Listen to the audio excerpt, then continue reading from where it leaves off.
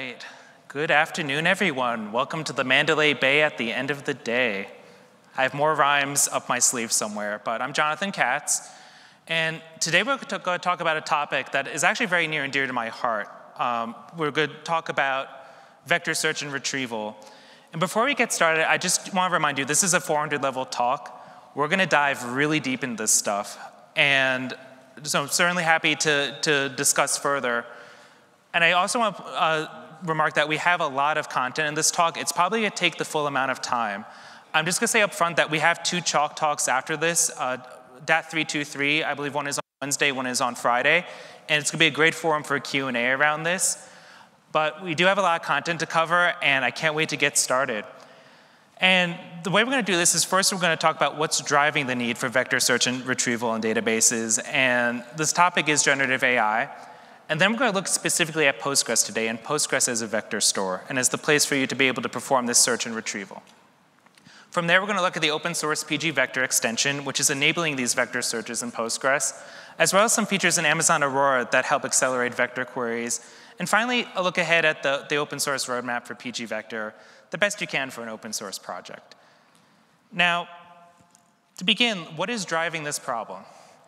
And when I wrote this slide, I was actually in my in-laws' house in Florida, and it had this very Floridian theme, like all sorts of decorations, like alligators and birds, and like very floral.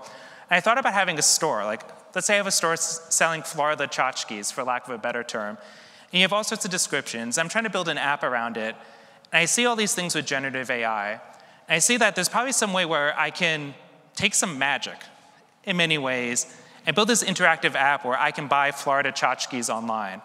But how do I build that magic? Like, what is that thing like sitting in between building this interactive store?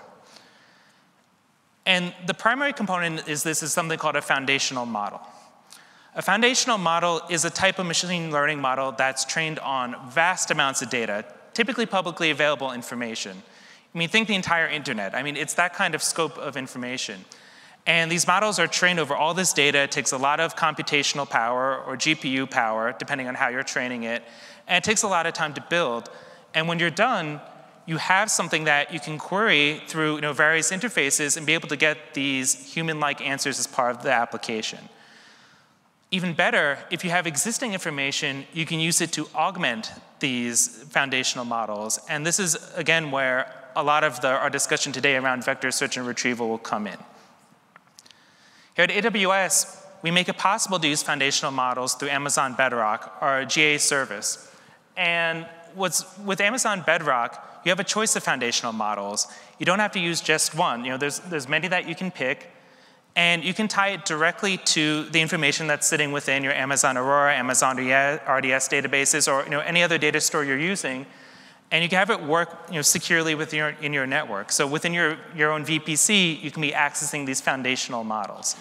There's plenty of talks this year at reInvent about how to use Amazon Bedrock, and I strongly encourage you to attend those. Because today we're going to focus on the search and retrieval aspect, as I mentioned. And the primary technique, or one of the primary techniques for doing this is something called retrieval augmented generation. How many of you have heard of retrieval augmented generation? Cool, so you're in the right place. And a brief overview of what it is that, as mentioned, foundational models train on publicly available information. But you have data in your database that is most likely private that you can use to augment the response of your application. So let's go back to this, our Florida tchotchke store. Let's say I want to buy a blue elephant vase. If I go to a foundational model and just ask that question, it's going to say, well, I don't know how much one of these things costs. I haven't trained on that data that exists in your data set. But if I have some sort of knowledge base, if I have this data within an Amazon Aurora database, for example, then I know that I have a product catalog, price information, all these things that can augment that answer. And then I know, OK, a blue elephant vase costs $20 or $19.99. And that's the power of retrieval augmented generation, is that within a few steps, you're able to deliver that generative AI experience without having to necessarily fine-tune the models or build your own foundational model. Now, we need a common interface to be able to take the data from our database and augment the foundational model with that information. And there's all sorts of data that we might have in our database. Text data is very popular for these kinds of models. There's image data, video data, et cetera.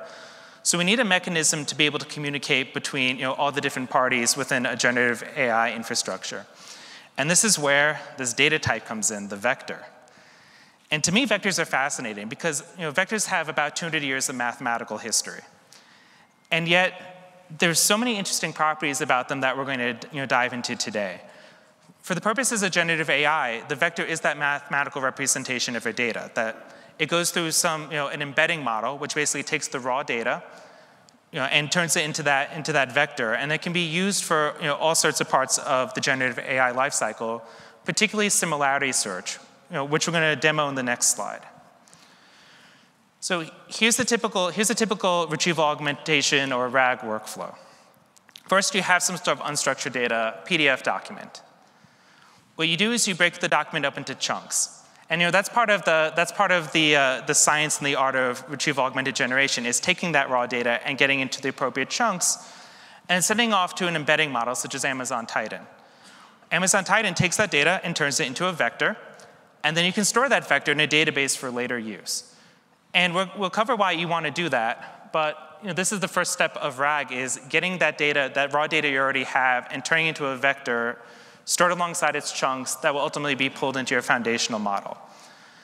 So the second part of RAG is what your user is actually interacting with. You have a user come to your website and say, hey, how much does that blue elephant vase cost? So the user asks the question, it goes to the embedding model, which turns that into a vector, and then you use that vector to query against your data store, in this case Amazon Aurora. You perform something called similarity search, so you find the things that are most similar to that question.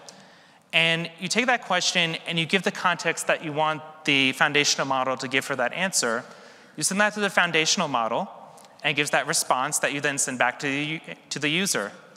And that's it. That's RAG.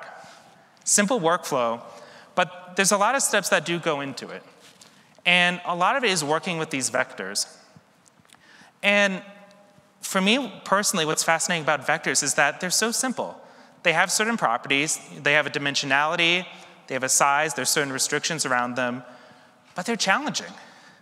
And to me, it's kind of mind-blowing. I mean, first, when working with vectors in generative AI systems, it does take time to generate these embeddings. So if you're trying to store, say, 1 million embeddings, you want to query against 1 million embeddings, you don't want to necessarily do that in real time. You do need to store them in some kind of database, because otherwise, it's going to take too long to process every individual query. So then you store it, but you have to consider the size. So take Amazon Titan. So the Titan embedding model generates 1,536 dimensional embeddings, which to me still blows my mind because when I studied machine learning back in college, like 20 dimensional embeddings was considered large. But here's like 1,500 dimensions. And you have 4-byte floats, so that's a 6 kilobyte payload. And very quickly, this gets large. We have 1 million embeddings without any kind of additional compression or reduction on it. That's almost 6 gigabytes of data.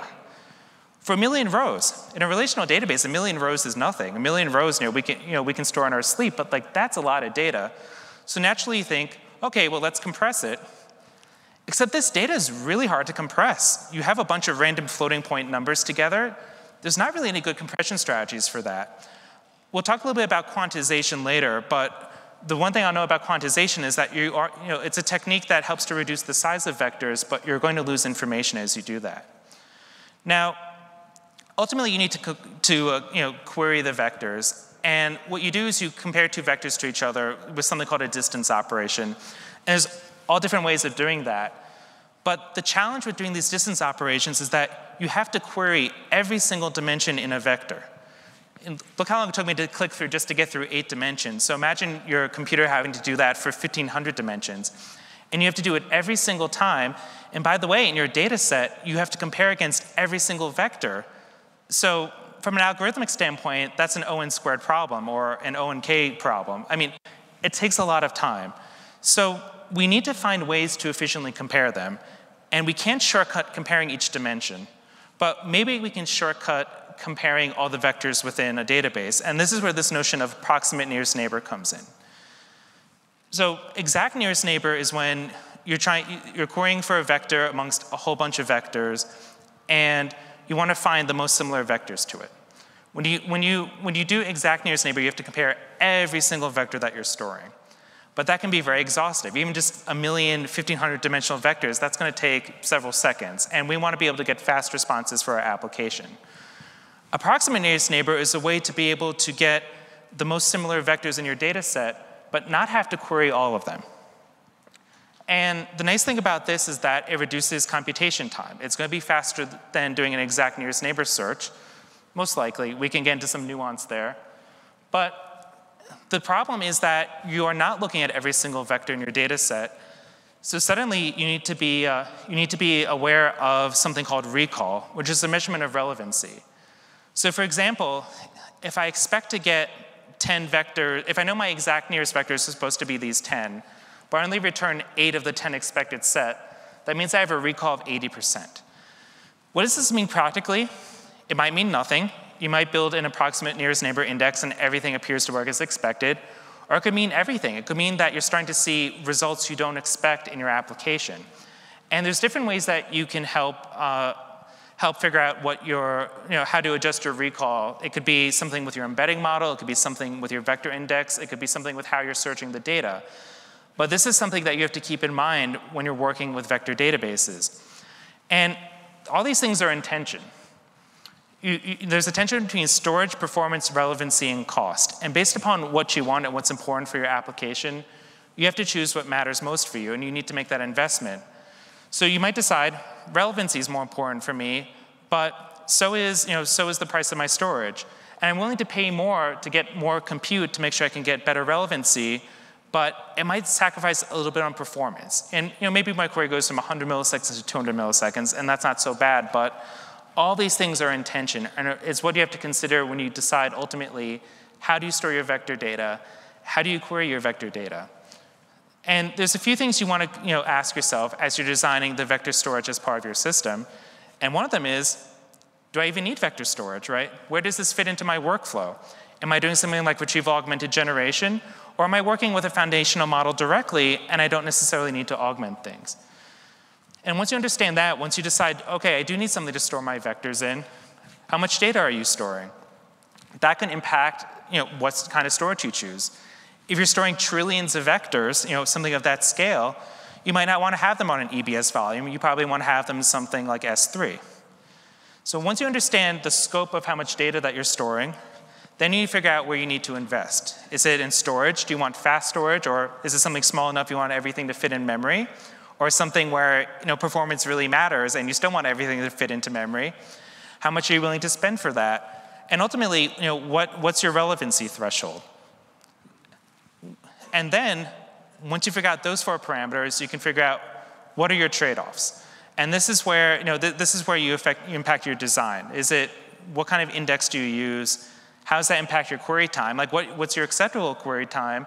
That might ultimately impact the design. So this gets into Postgres itself as a vector store. And the first thing is, why Postgres for anything? Well, Postgres, it's an open source database. It has a long history of development. I've been fortunate to be a part of the Postgres community for over a decade now. I'm actually on the core team of the Postgres project. And I've seen, through these years, a lot of what's happened with Postgres is that bottom column, that it's been able to support robust enterprise workloads from a functionality standpoint, from a robustness standpoint, from a reliability standpoint. But one of the most powerful parts of Postgres is its extensibility, is the ability to add functionality to Postgres without having to fork it. And that's through something called an extension. And this is where the notion of being able to do vector searches in Postgres comes in. So first, why even use Postgres for vector searches? Because it's there. There are reasons why you want to do that. For one thing, you might not need to update your existing client libraries at all. You can add vector search capabilities to your application without doing much work. I'm a recovering app developer, and that's something that always appealed to me, that I would always try out some new technology, and then, oh, well, it worked with Postgres, or it worked with something else I'm using in my stack. Cool, I'm just going to keep building with that, because I don't have to do as much work. You might want to keep your AI/ML data close to a lot of your transactional data. So for the example we had earlier, where I already have a Florida tchotchke store, well, all that data in my product catalog is there. It's not a big leap to keep my vector embeddings, my text chunks, and all of that next to it. And Postgres can work as the persistent transactional store with other vector systems as well. A common pattern is you might have Postgres storing your transactional data, and it might be your permanent hub for things that are in a text search database like OpenSearch. And this gives us, this brings us to pgvector. How many folks here are familiar with pgvector? Cool. For those of you who are not, pgvector is an open source extension that adds vector search and storage capabilities to Postgres. And it's a project that's been around since 2021, and it rose in rapid popularity this year for a lot of the reasons being that it enabled the ability to do vector search and retrieval in Postgres. Now, fun fact, Postgres has actually supported a vector type, data type since the beginning in 1985. It was actually used to help speed up access control lookups within Postgres. But it was lacking some of the functionality that's needed for modern vector search, such as indexing. pgvector brings two types of indexes, IVA-flat and HNSW, which we'll spend a lot of time discussing today as it impacts how you search and store your vectors. And it also brings the ability to do not only exact nearest neighbor search, but that approximate nearest neighbor search that we discussed. And this is an important distinction, by the way, because of all the nearest neighbor type searches Postgres supported prior to pgvector, they're all exact nearest neighbor search. And you talk to people using relational databases for years, it's like, yes, of course it's exact, because when I run a query, I expect to get the exact results out. So working with approximate nearest neighbor searches can take like a little bit of readjusting to if you're so used to getting those exact answers that you expect. Postgres also acts as a metadata store. As mentioned, you can co-locate your embeddings with it. And there's a choice of distance operators. The two most popular tend to be those first two listed. They look kind of like Star Wars TIE fighters.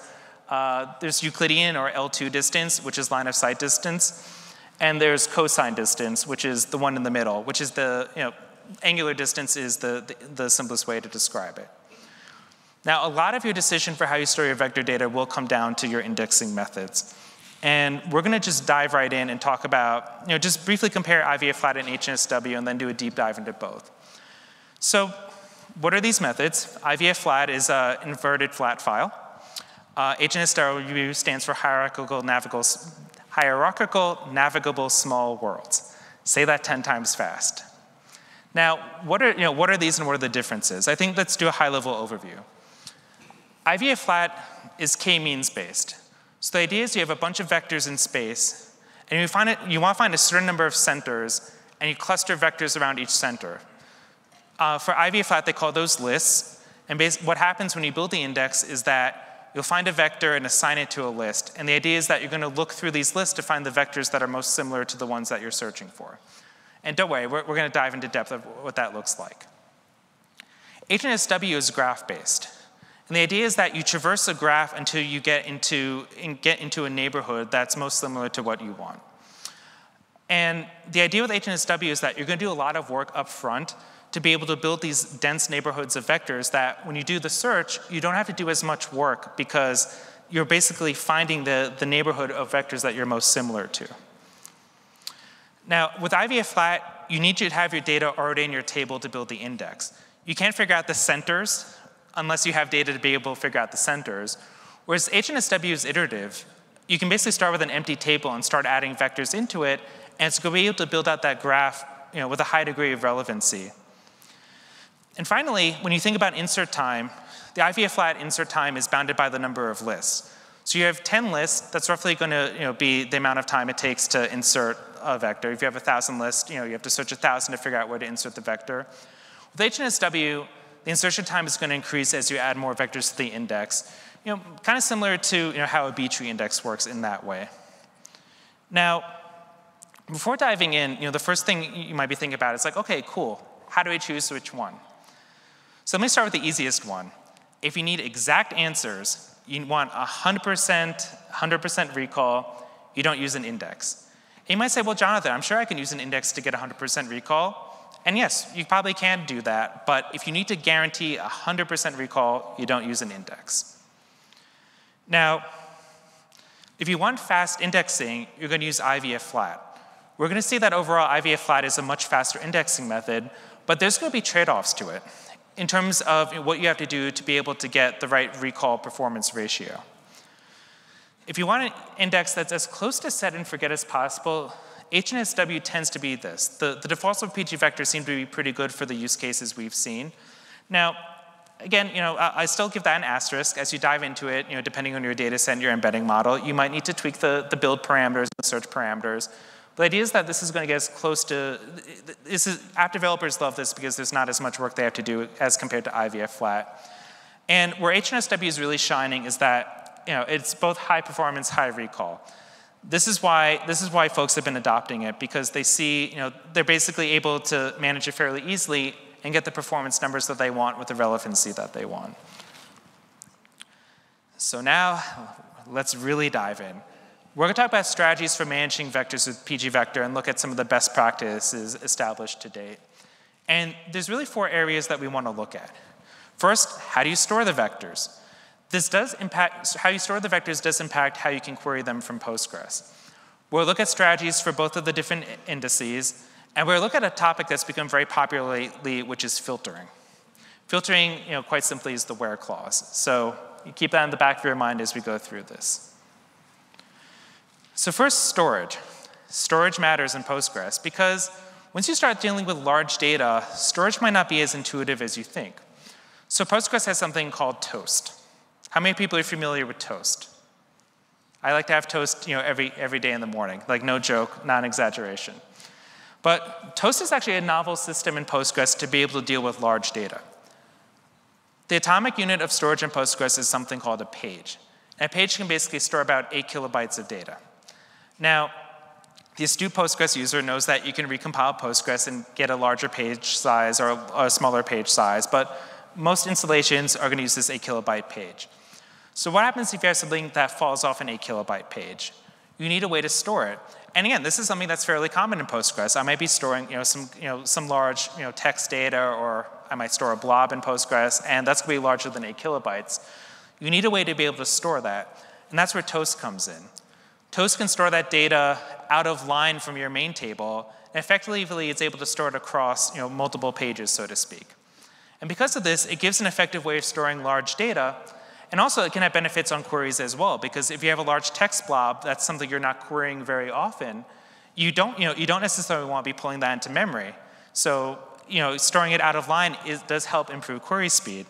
And because of that, Postgres by default toasts anything that's over 2 kilobytes. That's a tunable parameter. You can select that on a per table basis, and I believe maybe even on a per column basis. But that again is these defaults are decided particularly for things like large text data and blobs. So if you have a 510 dimensional vector or a 4-byte float vector, that's automatically going to be toasted. So the Amazon Titan embedding is you store that in Postgres, that's automatically stored out of line away from the table. Why does this matter? Well, actually, before we get to why this matters, the other thing you need to be aware of is Postgres column storage types. The first is plain. If you set this specifically on a column to be plain, the data is stored in line with the table no matter what. So the advantage of this is that for something where your big blob is in the hot path, such as a vector similarity search, you might see some performance benefits with that. But then you have a limit, is that you can't store more than 8 kilobytes of that data, so roughly a 2,000 dimensional vector. Then there's extended, which is the default in pgvector, which is you store the data out of line and compress it. And you're probably thinking, wait a second, didn't you say you can't compress a vector? That's correct. And I believe in the next release of pgvector, it's going to move to external, which is you toast the vector, but you don't try to compress it. And there should probably be a little bit of a performance benefit, particularly on inserts with that method. And finally, there's main, which is that you compress the data and store it in line. For pgvector, the ones that you're going to be most interested in are, well, moving forward, external and plain. And selecting the storage type does have an impact. So let's take this Postgres query plan. I stored 1 million vectors, 128 dimensions, and I'm doing an exact nearest neighbor search. And Postgres is like, cool. I'm going to do 6 parallel workers to pull it in. Okay, that makes sense, right? I greatly expand the vector. I'm using 1,500 dimensions, and Postgres is like, okay, cool. I'm going to use 4 workers. Wait a second, that's less workers. But I know that's more data. Like this is at least 10 times the size. Why are you planning less workers? And it's because because we're toasting the table, the Postgres query planner, as of right now, sees less pages in the main table, and says like, okay, I don't need to do as much work. When in fact, we have to do more work because we have to go to the toast table to be able to first pull those pages in and then do the similarity. So the storage matters here. And we need to make sure that when you're storing large vectors, particularly from these, from the foundational models that are giving you, large vector embeddings, you understand how the data is stored. So you can choose to use plain storage, which again, there's ultimately going to be a cap of how large you can store that within a single Postgres page. Or there's a parameter called min parallel table scan size, which if you only take away one thing from that is if you set that to a very low value, Postgres is going to spawn more parallel workers. So that's one way to have your cake and eat it too, where you can still toast those vectors, but get the benefits of getting more parallel workers. And here's that same query with that parameter set to 1. And we're getting 11 workers, which makes a lot more sense because we are pulling a lot more data into memory. With that, so with keeping that in mind, that's some guidance around storage. Now we can move into indexing. And we're going to start with HNSW, given the popularity of the HNSW and how, really the performance results we've been seeing around it. Now, HNSW does have a few more knobs to turn in itself to be able to configure it, but it tends to be a little bit easier overall than IVF flat, which you'll see in a few slides. And a lot of the work of HNSW is done up front. It's in the index building process. And there's two parameters you need to be aware of. There's M and EF construction. M is the number of bidirectional links between vectors. And the takeaway from that is the more bidirectional links you have, the more likely you're going to build these neighborhoods of vectors that are most similar to each other. We'll see that there's a cost to doing that in a few slides.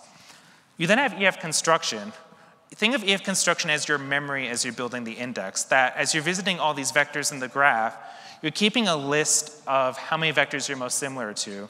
And the idea is that the bigger the list you keep, the more likely you're going to find the most similar vectors to yourself as you build out that graph. Now, what does it look like to build an HNSW index? Let's say I have a bunch of vectors in space, and I want to index that orange one. HNSW works with layers. You go from less dense layers to more dense layers. So at the top layer, you might say find one vector you're most similar to. You transition down to the next layer, and you might build links to two vectors. But you can see that the layers get more dense until you get to the bottom layer, where you can maximize the number of links up into M to build that graph. And the takeaway I want you to have from this slide is that this does take a little bit of work because you basically have to look through a bunch of vectors as you descend down these layers and find the ones that you're most similar to and build those links and then ultimately store them. It's a little bit of a process, but we're about to see the payoff with querying. With querying, there's only one parameter you need to worry about, at least from an HNSW standpoint, and that's EF search. And again, that's similar to what we discussed before. That's your list of vectors that you're most similar to. The larger the list, the more likely you'll find vectors you're more similar to. And there's a caveat specifically with Postgres is that your limit must be greater than or equal to EF search. So you can't have a limit of 20 and EF search of 10 because then you're only going to get 10 results back. Now, querying is very quick. Effectively, what you're doing with querying is that you're going to descend down to the bottommost layer and then find your most similar vector. So you find there's an entry point vector that no matter what, that's the entry point. You go from there, you find the vector that's closest to you, and you go down to the next layer. Same process, you find the vector you're most similar to, you go down to the next layer. In this case, we're at the bottom layer, the densest layer, and I want to give an example of what all the links might look like here. You find the vector you're most similar to, and you're done. And if you're familiar with database internals, this should feel a lot like going down a B tree or a similar type of indexing structure, because it is, it's a graph. And relational databases tend to be very good at dealing with these kinds of structures. Now, just to recap real quick, the key to HNSW is that you're going to do more work up front with building the index. But the payoff is that you're going to do less work when you're searching through the index, and you're going to get the results that are most relevant to what you're looking for. Though you might need to tweak it based upon what you're doing. Just some best practices, and I would say these are observed best practices. Typically, the default values work. In the PG vector project upstream, we did a lot of work to determine what the default values were. And initially, we thought, we were looking at m equals 16, EF construction equals 40. We decided to bump up EF construction to 64 because we did see a good jump in recall with not that much more effort to be able to get that level of recall. Now, different vector databases have different implementations of HNSW. PG Vectors is actually homegrown based upon the HNSW paper. And we found because of its implementation, using one of the later algorithms in the paper, we were able to get more relevant results with a lower value EF construction. So this advice doesn't necessarily apply to other systems. These are specific to PG Vector. Additionally, the other thing that we saw was that, one nice thing about the PG Vector implementation is that it supports concurrent inserts, or the ability to insert data from multiple processes, multiple threads at the same time. It doesn't support parallel builds yet, though foreshadowing, it's actually been committed and is slated for the next release. But this is a way to help accelerate building your HNSW index. So here's an example of how concurrent inserts impacts index build time. We kept doubling the client size, and we went from inserting 1,128 dimensional vectors from taking an hour to taking close to a minute by doing those concurrent inserts. So the current best practice for HNSW is start from an empty table and then use concurrent inserts to be able to speed up the build.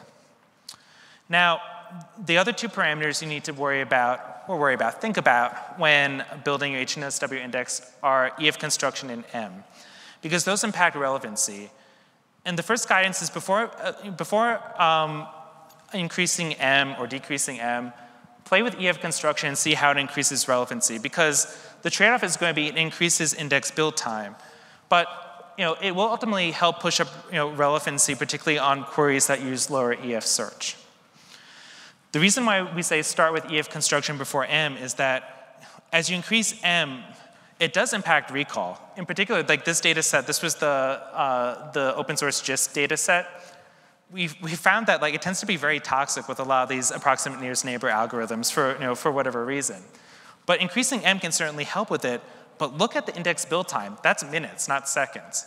It does take a lot more time, and even though we do end up getting much better results, in terms of relevancy, there's a cost to it. So again, these are these trade-offs, in terms of cost and timing and in performance that you have to go through. So in conclusion with HNSW, the biggest impact on your query performance and recall is going to be the index build. You do the work up front, but the payoff is ultimately for how you query it. And as you go through that, note that when you're querying the data, EF search does improve recall, but it's going to impact performance. So let's get into IVF flat. So IVF flat is, as we mentioned, that's a k-means-based algorithm. And in this case, means are buckets or lists. And as you organize your vectors, you're organizing your vectors by the list that they're in. The trade-off is ultimately going to be around how many vectors are in the bucket and the relevancy on it. And just to get started with this, the first thing is, let's say I have a bunch of vectors in space. I'm going to try to use 3 lists. What's ultimately going to happen is that you're going to determine the centers of your 3 lists based upon the buckets that they're in, and you're going to build the links to them, and those are where the vectors are. That's where they're assigned. Those are the lists. We're done. The parameter that's used to query vectors in IVF flat is the IVF.probes parameter, which is by default 1. And basically, it's going to say when you run one of these similarity searches, you're going to only go to 1 list. Find the list that you're closest to, go in, and find in this case, your 3 closest vectors. Now, what's nice is that this is actually very fast as well, because if I only have to search 1 list and all the vectors in the list, if there's a reasonable amount of vectors in it, it's going to be very fast. But you might not necessarily see all the vectors that you're most relevant to.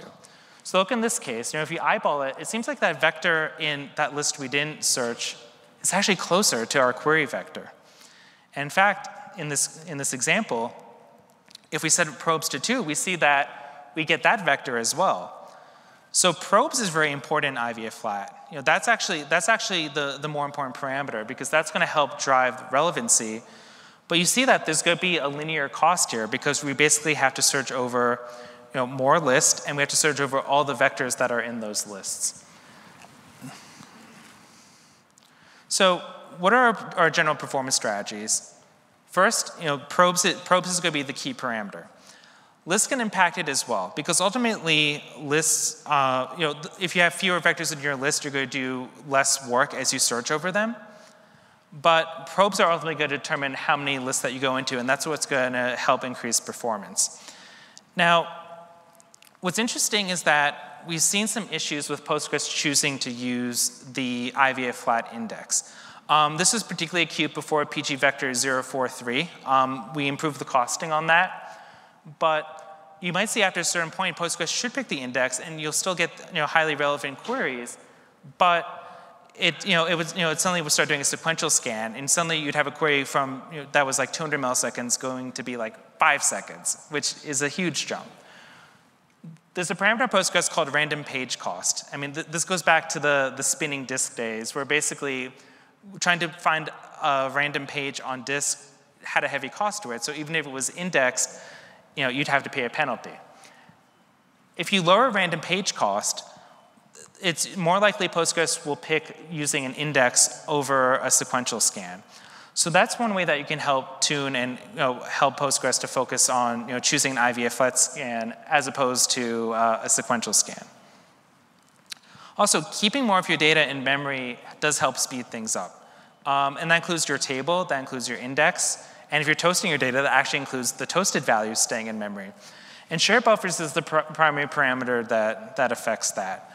On both Aurora and RDS, we try to set shared buffers to values that are going to be optimal for your workload. But you should also inspect to see how much of your data is fitting into memory. Now, again, that shared buffers advice is also applies to database workloads in general. Naturally, the more workload that you have in memory, the more the faster it's going to perform. Finally, specifically IVA flat, you might be loading a lot of data into temporary memory. We call this working memory if you're doing a sort. If probes is very high, what might happen is that you have a sort that spills to disk, and every time you have data spilled to disk, it takes effort to read that back from disk in order to complete the query. So if you set work memory to a higher value, that data will stay in memory, and it makes it easier to operate. But beware, you don't necessarily want to change work memory globally to be able to be a larger value, because what might happen is you end up running out of memory on your system, and then the out of memory killer comes, and weird things start happening. So be careful with this one. And this is also why, in general, like the best practice we've been giving is to start with HNSW indexing, because it is a little bit easier to tune these things. I've talked to customers that have deployed IVA flat indexes into production, and they're having great success with it. But a lot of it is that they have to keep in mind the different knobs that they need to tune. Additionally, as you're setting up IVA flat indexes, how do you choose the values for how you build it? The general guidance, this is coming from the PG vector repository, is that if it's less than 1 million vectors, take your number of vectors, divide by 1,000, start with that as your number of lists. If it's over 1 million vectors, take the square root of the number of vectors. The other thing to keep in mind is you might need to rebuild your index as you continue to add or remove vectors. And the reason is because your centers start to skew. Remember, when we build an IVA flat index, we're taking a snapshot of all the vectors that are already in that index. Now, if you add more vectors, what's going to happen is that what were your centers are no longer your centers. They're going to shift. And the results you might be getting out of your IVA flat queries might not be what you expect.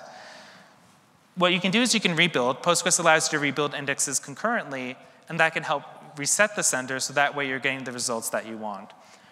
And finally, IVA flat does support parallel builds at this time, so leverage parallelism as you do the rebuilds.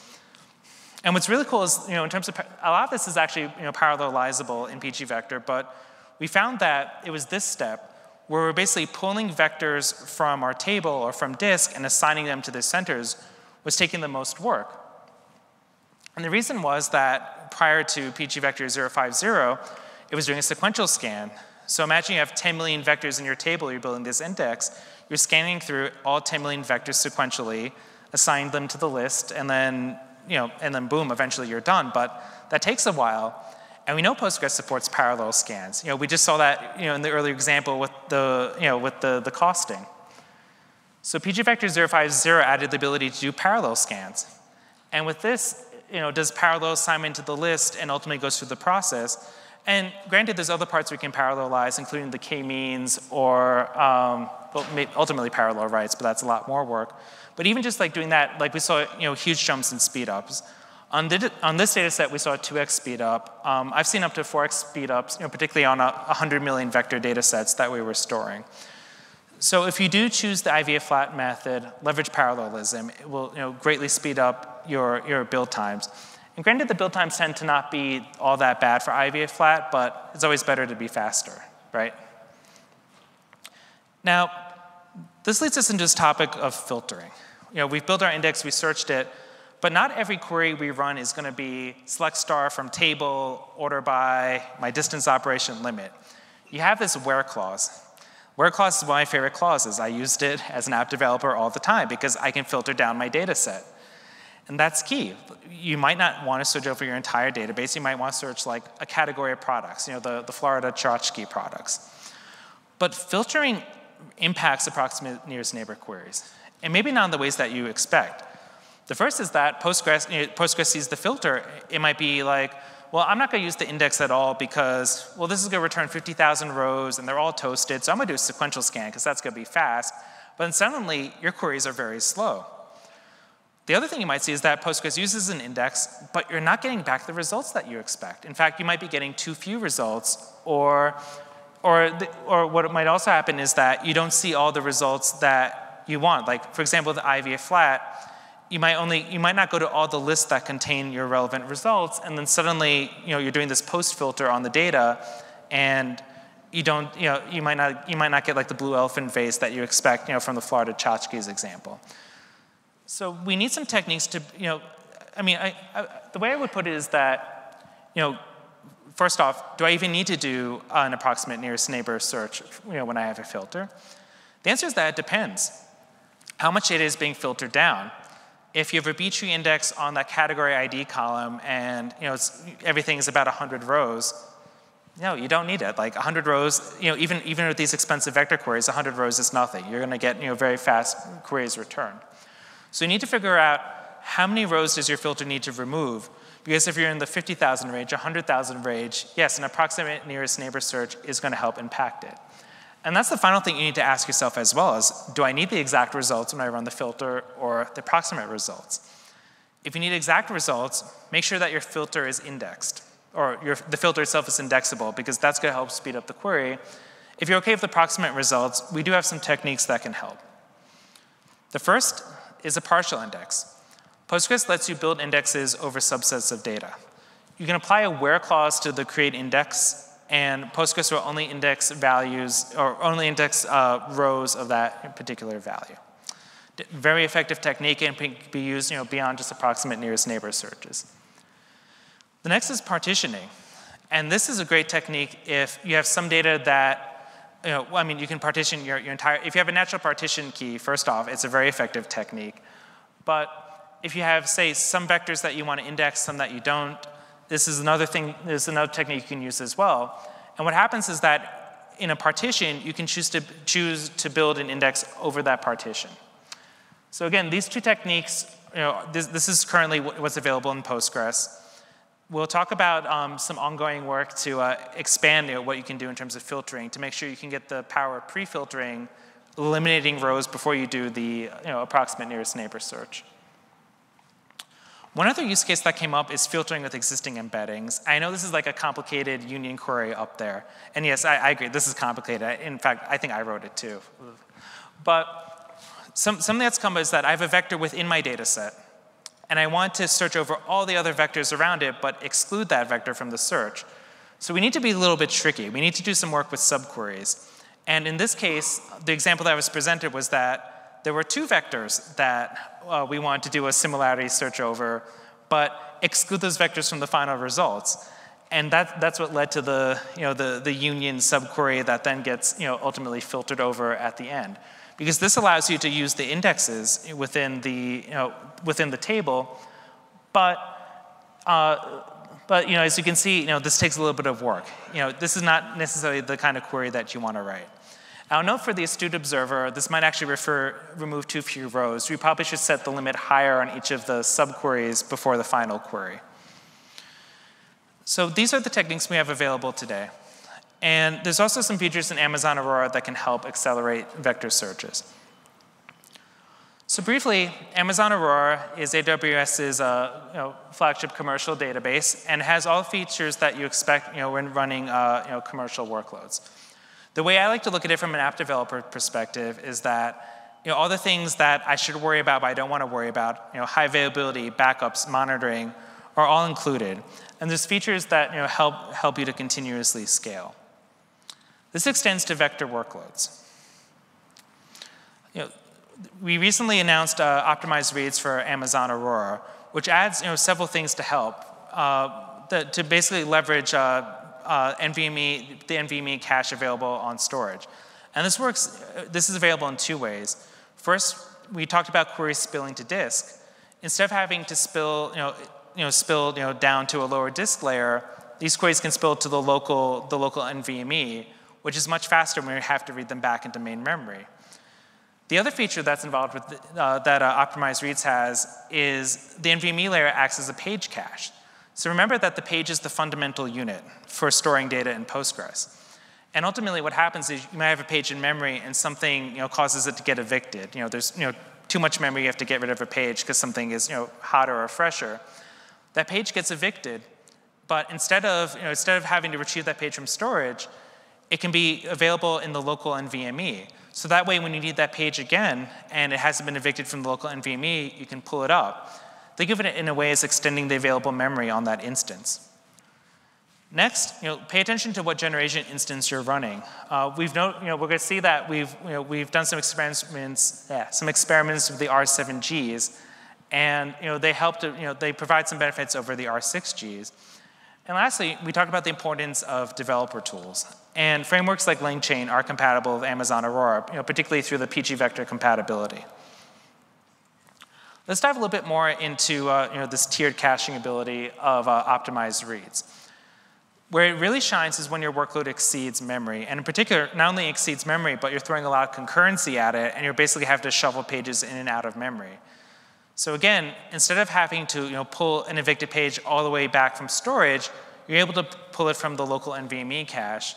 And in these experiments where we had workloads that greatly exceeded memory, we saw up to a 9x speedup. Now, the test we ran here was with 1 billion vectors, which should help answer the question, can I store 1 billion vectors in Postgres? Yes. And in fact, we store this in a single table. Now, normally, when I design a table, I don't put 1 billion vectors in a single table. I'm probably going to partition that table or store it amongst a bunch of different tables. But sometimes you just want to stress test things to see how well they handle it. So we ran this test. We targeted a higher level of recall. So we increased the EF search value. And then we threw a lot of concurrency at it to see how the optimized reads feature worked. So we compared two instances, one with optimized reads, one without, and that's where we saw the 9x speedup. So the takeaway from this is that optimized reads does help effectively extends the amount of memory you have in your system and helps you to push your workload farther on the current instance that you're running.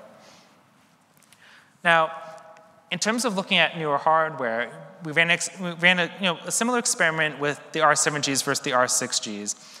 In this case, we took that HNSW EF search parameter, which is effectively increasing the search radius or the amount of vectors that you store on your list. And we kept gradually increasing it. What we saw with the R7Gs was that as we really increased, well, first off, they were faster than the R6Gs, even at a lower EF search value. But as we increased it, and every time you increase EF search, you're basically increasing the amount of CPU power you need to take to increase the queries. We really saw the R7Gs shine on the higher EF search. So they kept getting faster and faster than the R6Gs. And this is why I say hardware selection matters. You want to make sure that you're picking hardware that's going to make the most sense for your workload. Though again, this comes at the tension of cost as you look at what makes the most sense for what you're building out. So looking ahead, what's coming down the pipe, or pike, I should say. As I alluded to, with HNSW today, the way that you can most quickly build these indices is through concurrent inserts or concurrent copy commands. And actually, I'll note in Postgres 16, recently released on RDS, there's actually improvements to concurrent copy. I'll be talking a little bit more about that at OPN 302 tomorrow. But already committed to the PG vector repository is parallel builds for HNSW. So if you already have an existing data set and you want to be able to build an HNSW index more quickly, that feature is available. The tension with that is making sure that you have enough maintenance working memory available for building that, because you don't really want to be swapping the data in and out of memory as much. Next, we talked about filtering and the challenges around filtering. There's a proposed patch for enhancement to index-based filtering called HQANN. The way I would describe it is that it effectively gives you a multi-column index for HNSW. So let's say your vector is your first column, and then you can put in scalar attributes, such as like a category ID next to it, and effectively filter over those attributes. So that way, you can write that select star from where query, and not have to worry about doing any like subqueries or any other complicated queries. It makes it much simpler to query the data. The support for more data types already proposed, and this will allow you to index vectors of larger sizes so long as they're smaller. There's been discussions around product quantization and scalar quantization. Scale quantization is effectively taking something like a float4 vector and reducing it to a 1-byte integer vector. And the idea with that is that you're able to shrink down the size of the vector, but you might lose some information in the process, so that can impact recall. Product quantization does that to an even greater level. It's like taking like a 128-dimensional vector, making it an 8-dimensional vector. And what happens is that with that technique, you basically build out a bunch of centers that are stored some kind of meta information, and then you point all the vectors to those centers to be able to get your product quantization. Probably like 2 whole talks just in those techniques right there, but that is something that is on the PG vector roadmap. And last but not least, parallel query. We found that since we added support for HNSW to PG vector, the need for parallel query is a little bit less, but we're going to probably see these larger HNSW indexes get built, and then we might need parallel query there. But there is a proposal for adding parallel query for IVF flat. So, in conclusion, if you take away nothing else from this talk, here are 3 things to go home with. First, your primary design decision is going to be around query performance and recall. Those are always in tension no matter what method you use. You want fast queries, you're probably going to impact the relevancy of your results. And again, that's okay. That is a healthy tension, but you have to decide what makes the most sense for your application. And again, based upon what embedding model you're using, how your index is built, et cetera, you might not even need to think about it. Like, everything may just work. You get very fast queries with highly relevant results. And I hope that's true. I hope you don't have to use any of the techniques in this talk. I hope everything just works. But if not, now you have some best practices that will help you make these decisions. The decision that you will have to make is, where do you want to invest? Is it going to be in your underlying storage? Do you want to keep everything in memory? Do you want to use EBS? Do you want to keep things in S3? What level of compute are you doing? Are you going to get a very large instance so that way you can maximize your concurrency for building these indices? Or can you use something smaller because maybe your workload's not too heavy and it's it's fine to use a smaller instance. And then your indexing strategy. You have to pick what you want that's going to make the most sense for your workload. Again, I recommend starting with HNSW and seeing if that works for you. And finally, you do need to plan for today and tomorrow. This is a rapidly evolving space. I mean, think back to last November. I mean, we had just started talking about foundational models at that point. And now here we are, like, looking at all these different vector database solutions out there, including PG vector. PG vector itself is rapidly innovating. Last year, honestly, barely anyone was looking at PG vector. I'd even say myself included, and I'm personally happy I've been involved in the project. I mean, it's been a lot of fun, like, looking at this kind of data. But if you look at PG vector last year and where it is today, it's able to handle much larger workloads. I mean, we're talking about billion scale workloads, and it's going to continue growing and changing. So as you make decisions about how you want to store your vector data, do plan for what you're doing today and also plan for tomorrow to make sure that the decision you make is going to grow with your workload. Now, but wait, there's more. Continue your journey learning about this topic.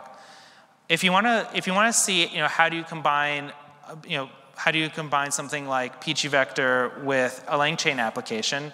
There's DAT413. That is, I believe that's a live coding talk. That should be a lot of fun. If you want a higher level picture of how, where vectors fit in general, as well as other general database trends, I encourage you to go to DAT2112. That's an innovation talk. And last but not least, if you don't have time to ask your question today, we are doing 2 chalk talks, not 1 but 2, DAT323, where really it's going to be a Q&A session. We're going to draw on the board, we'll talk about different architectures, but really it's your time to be able to ask questions and really dive deep into these topics. So I know this is the end of the day. I know there's a lot going on at the Expo Hall at the Venetian, so thank you for joining me today.